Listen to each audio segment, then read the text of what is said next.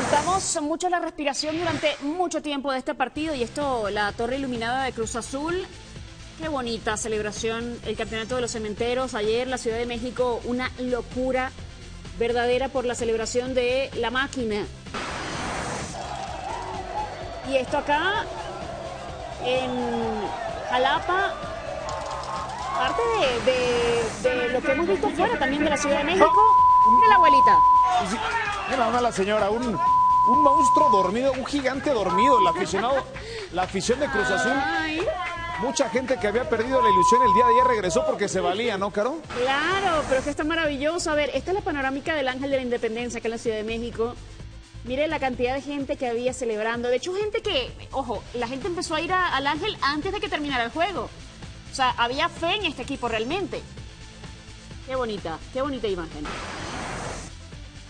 Y acá, pues, la unión de fuerzas. El Cruz Azul que de una vez por todas pudo conseguir ese resultado. Ah, lo logró, señor, lo logré, lo logró. Sí. Ay, no, pero ya cambiaron hasta los memes, por supuesto. Sí, ahí está Monterrey, está Pachuca, Cruz Azul, Toluca y Santos que se queda solo, ¿no? Ahora. A ver, Cruz Azul es campeón después de 23 años. ¿A quién vamos a molestar? Los del Atlas ahorita. Ay, bueno. ¿Cómo se celebra un campeonato? Dice este aficionado de Cruz Azul. Pero improvisaron muy bien entonces, ¿no? Claro. Eso se aprende rápido, ¿eh? Eso es sentir a perder una final. ¿Ya se crecieron tantos? No, por ahora. Mira más a Toretto. ¿De qué te ríes? ¿Ya se te olvidó cómo celebraron un título?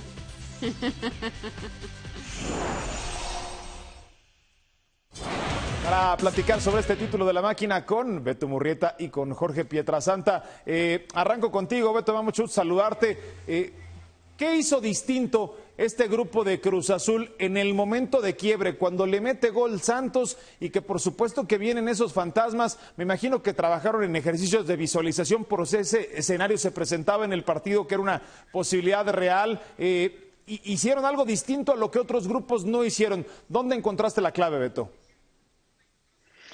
Fer, mucho gusto en saludarte. Yo creo que la clave fue cambiar, justamente, concretamente ayer en el partido frente a Santos Laguna. Cruz Azul fue precavido en la primera parte y atrevido en el segundo tiempo. Lo que ha hecho es modificar lo que en un principio parecía un planteamiento defensivo, como lo fue en varios partidos de Cruz Azul durante el torneo. Pero ¿en dónde centras? Ya lo decía Beto, el trabajo del semestre fue muy bueno, pero no importaba porque Cruz Azul ya había estado ahí con Siboldi previamente. Es decir, Cruz Azul podía romper el récord de puntos, ligó esa cantidad de victorias como lo vimos en el torneo, pero este era el momento decisivo, este era el momento de quiebre. A los aficionados de Cruz Azul eso ya no les importaba. Escuchábamos parte de lo que se dijo después de avanzar a la final y decía, esta no se nos puede ir, esta es nuestra. De alguna forma convenció e hizo un trabajo mental en este grupo distinto, Pietra.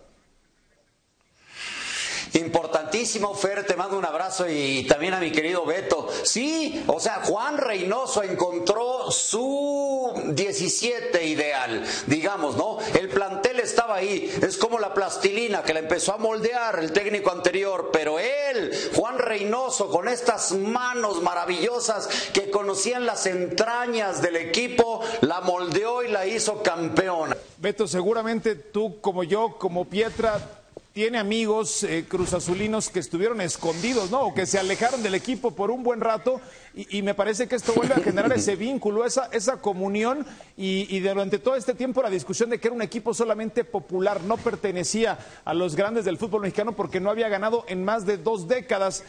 Ahora vuelve a ingresar ese círculo de ganadores, no solamente de equipos populares, sino de equipos grandes en el fútbol mexicano.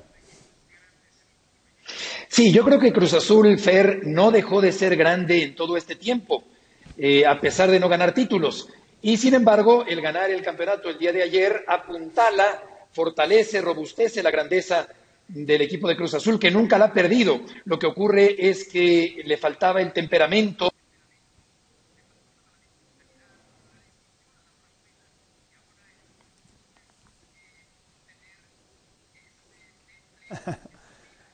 Perfecto, ahí vemos imágenes de la celebración. Pietra, pues sí, esa discusión de la reconfiguración de los grandes en el fútbol mexicano, a los que muchos tocan la puerta para entrar. El Cruz Azul hoy les dio el portazo justamente en el rostro, recordándoles por qué sigue siendo un equipo grande del fútbol mexicano.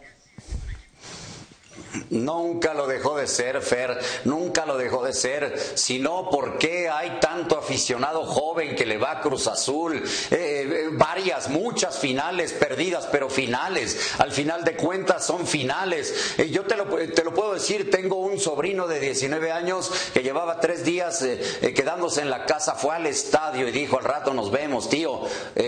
No es que le aplauda yo, pero no regresó, se fue después ya a su casa y todo el rollo, festejando, 19 años, no lo había vivido, pero es aficionado al Cruz Azul, pero de cepa, ese es el Cruz Azul grande. Para los que me digan que dejó la grandeza, no es cierto, reencendió la llama, podríamos decir, de una grandeza que ahí estaba y que la festejan ahora infinidad, miles y miles de aficionados al Cruz Azul que no habían visto a su equipo campeón.